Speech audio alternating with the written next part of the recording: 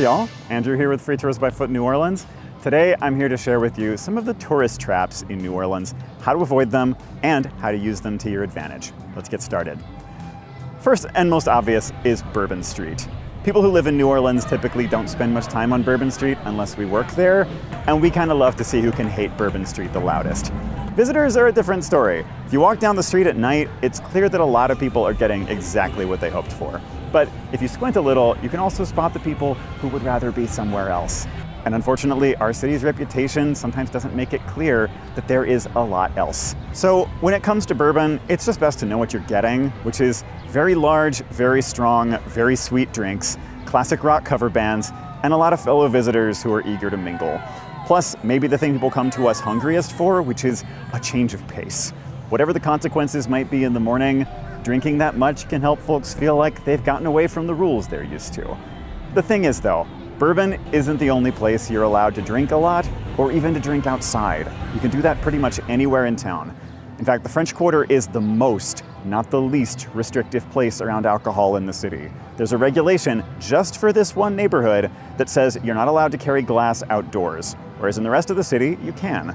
So if you visit Bourbon and you're not feeling it, you can head a block away to Royal Street and meander through art galleries and antique shops. You can walk on Frenchmen Street and find more distinctive local music. You can walk through the French Market and go souvenir shopping, or lots and lots else, all with a drink in your hand if you prefer. Just know you have options. Speaking of souvenirs, they're our second thing to watch out for. The French Quarter is full of souvenir shops, sometimes 3 shops on one block, selling the same t-shirts and shot glasses and figurines. And those places can be useful if you're looking to buy something for a bunch of people really fast, or if you spent the evening on Bourbon Street and you need a new t-shirt for some reason. But the stuff they sell generally is mass-produced a long way from here, and most of those shops are owned by one single family. So if you like the idea of going home with something locally crafted or patronizing a small business, you're best off looking a little harder. The easiest option to find is the fences around Jackson Square and behind St. Louis Cathedral, where artists sell their work. The license that they get from the city requires them to sell original art made by the person doing the selling. So that is as far from mass production as you can get. And some big name artists have gotten their start on these fences, so you might even be investing in something that'll appreciate in value over time. We've also got art markets on Frenchmen Street and periodically in other parts of the city where you can find similar stuff. At the very end of the French Market is a flea market that runs for a couple blocks, and while a lot of what's sold there is mass-produced, it's benefiting small independent sellers. And local crafters are there among the crowd too, if you do a little bit of looking. And if you want to take home something with a real local story to it, then you can always pay a visit to one of the local voodoo shops, although you may be surprised to learn what they're really all about. Watch our voodoo tour for more on that subject. Street artists and small vendors can be a lot of fun to meet, and one of the great joys of New Orleans for some visitors is being able to talk to strangers, something that's very much part of the culture here. But there are people here too who are eager to take advantage of those open hearts. So our next item is con artists. Con artistry in New Orleans most often takes the form of somebody chatting you up, complimenting your shoes, and then saying that they bet they can tell you where you got those shoes at. The correct answer is that they're on your feet in New Orleans.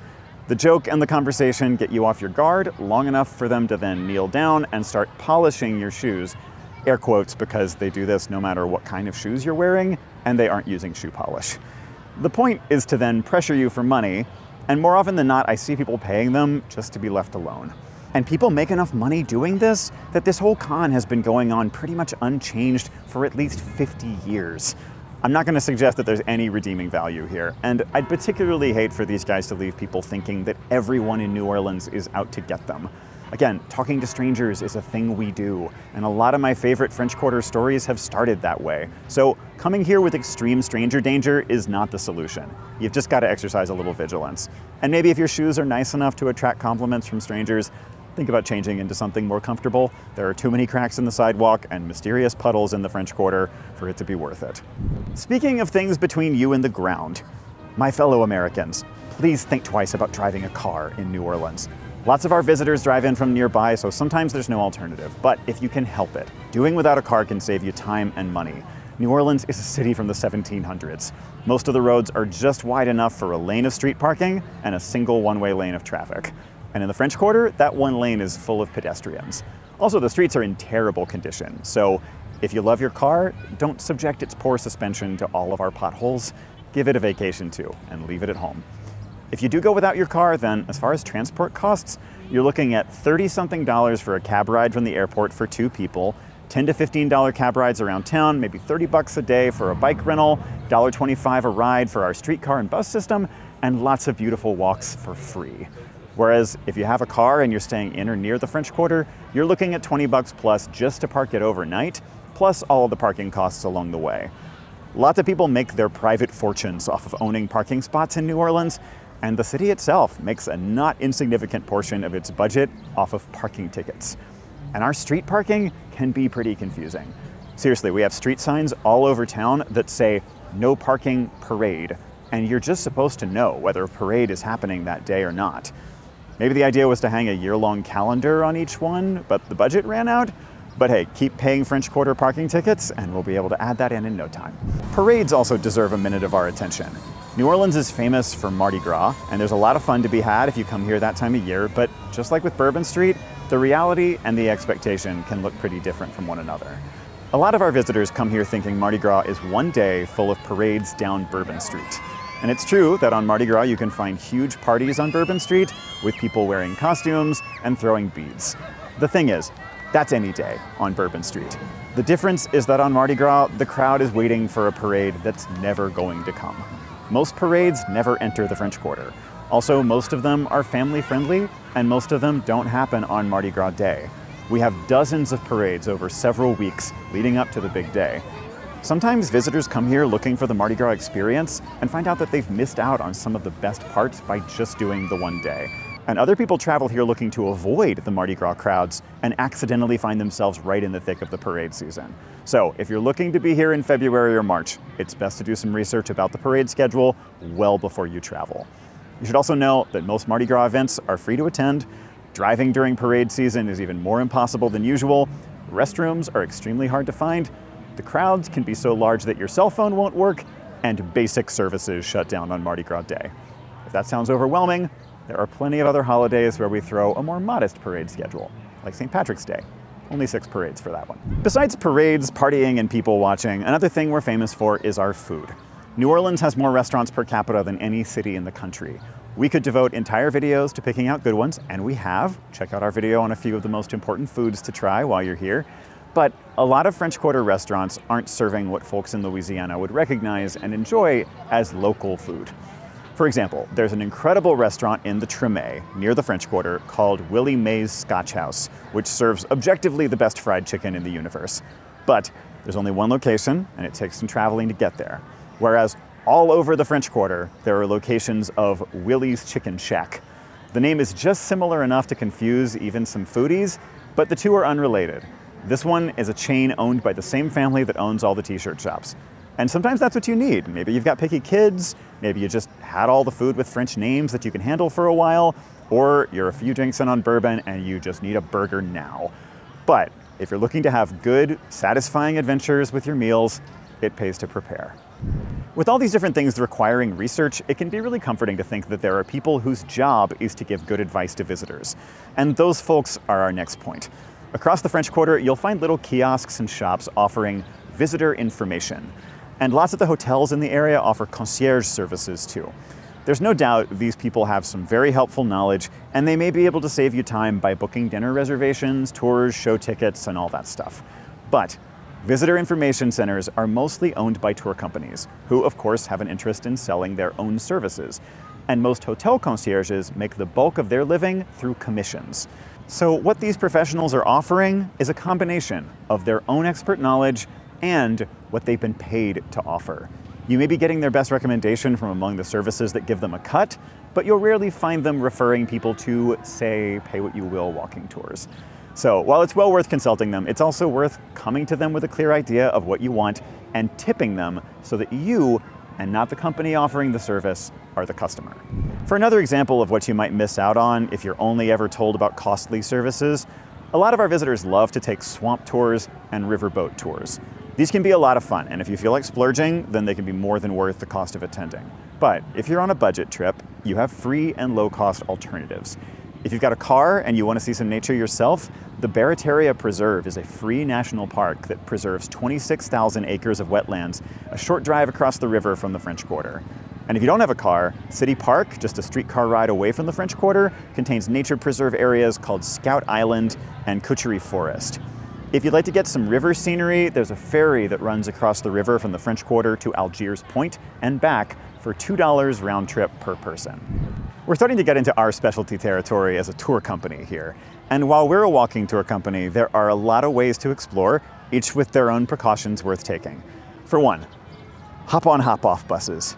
Those can be great for folks with mobility limitations or if you just want to get a bird's eye view of town when you first arrive. But the quick impression they're able to offer isn't necessarily the most interesting or the most representative stuff. Remember what I said about New Orleans having tiny streets? If they're hard to drive a regular car through, you can imagine a double-decker bus doesn't stand a chance. So they're only able to go along the edges of historic neighborhoods. And while they do offer short walking tours in some of the areas where they have stops, they generally give a pretty basic impression.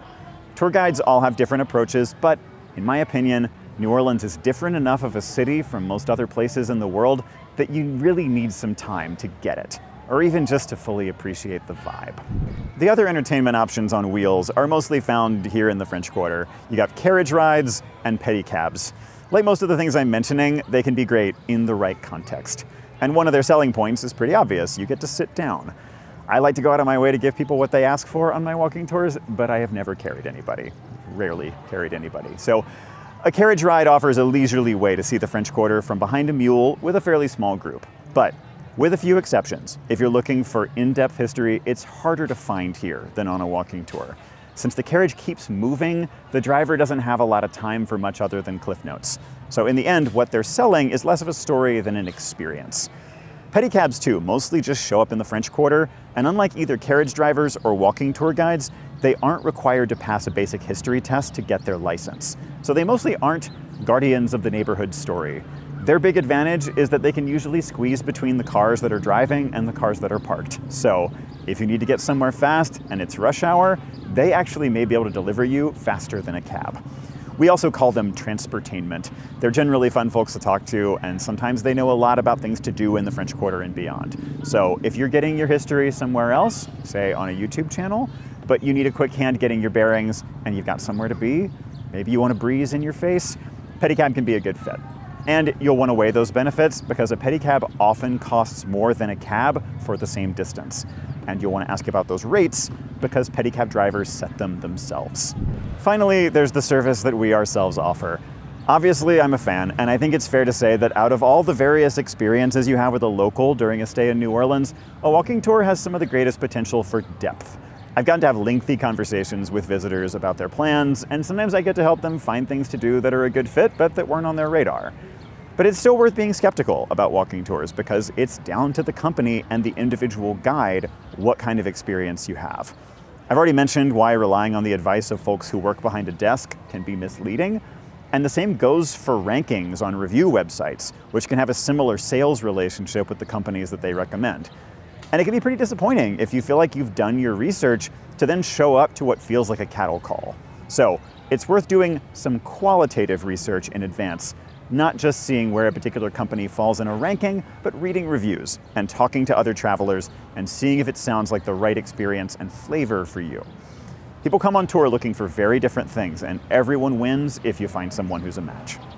As you may know, our approach to the tour giving business is the pay what you will model. In New Orleans and all the other cities where we operate, we offer tours for free or for a couple bucks reservation fee, and from there the price is yours to decide based on how you feel about the experience, which gives us a reason to try and outdo expectations every day. You can meet some of our guides on this and other channels of ours, and if you feel like it's a match for you, you can find the way to us in all of our cities down below. And if you feel like what you learned here was valuable, then you can leave us a tip down below as well. Give us a like if you want to help other people find this video, comment if you've got thoughts to share, and subscribe and ring the cute little bell for more travel tips, history tours, and atmospheric walks through our city. Thanks for watching. See you next time.